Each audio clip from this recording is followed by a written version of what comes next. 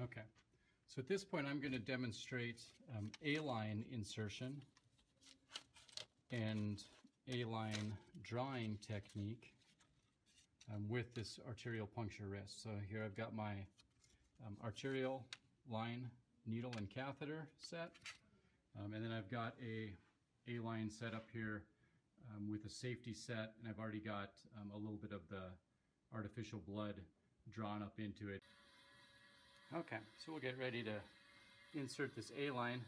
Now, one nice thing about these skins, even though I've poked it maybe 50 to 60 times, there's also no track marks there. So like I can't just look for where my other needle pokes were at and hope that I'm going to get it in there. So from a student perspective, for training, it works really well because they can't just rely on the hold from their classmates or from their instructor being there for them to enter into it. Okay, so we're ready to demonstrate the A-line draw. You can see I've got my bag inflated, hung. I've got my safety set in line. The A-line's all pumped up in there.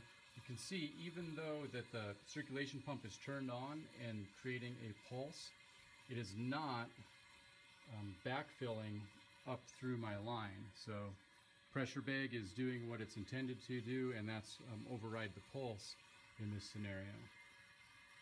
So with this, normally I would have like a blunt tip needle, but here I'm just going to use the needle that comes with the kit to use into the safety set in order to get the blood.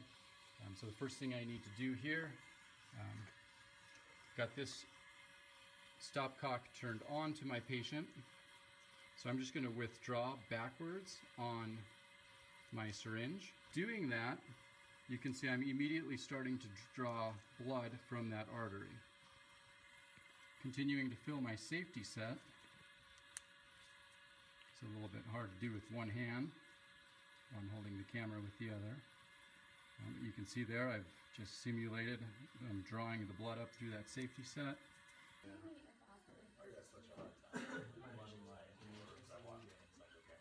And I'm like, okay. Look at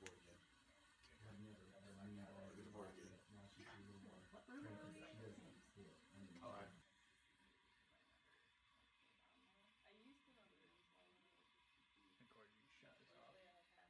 Yes.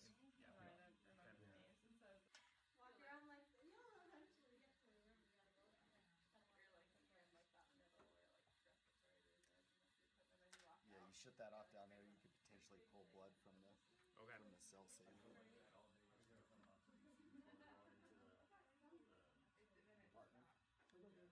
One day it was really bad. I'm waiting for it to fill, and I'm just like, you know, the more you try to stop from shaking, the more you shake. Rich, or not Rich, but it was Shane. Shane's like, you got Parkinson's or what?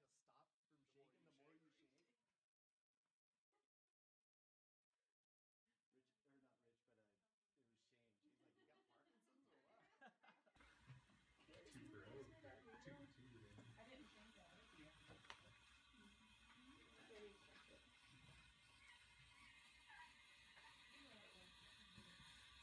There you go. Yeah. Okay.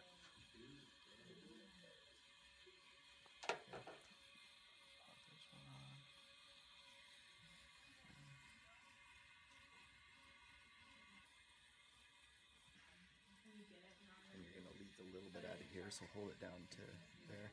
And then that pigtail. Yep. Flush it out. And that pigtail is better kind of. It's hard to pull with one hand. You probably have to pull with two. There you go. That's good. Okay.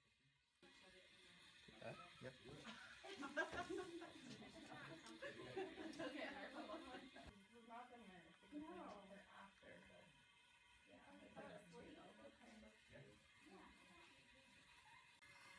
Okay, so now I'm just going to turn my machine off. It stops it circulating.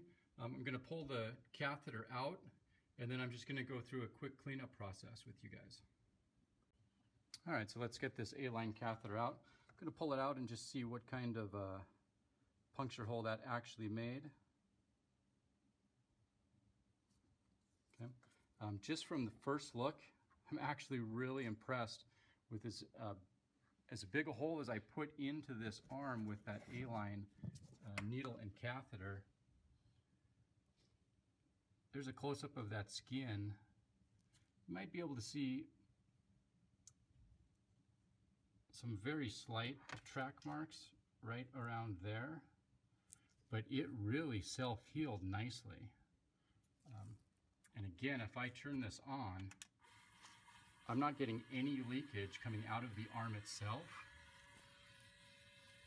Now looking back here, this is our drainage from puncture holes, and it's just barely dripping as well. So I'm really not getting that much leakage even after the art line insertion.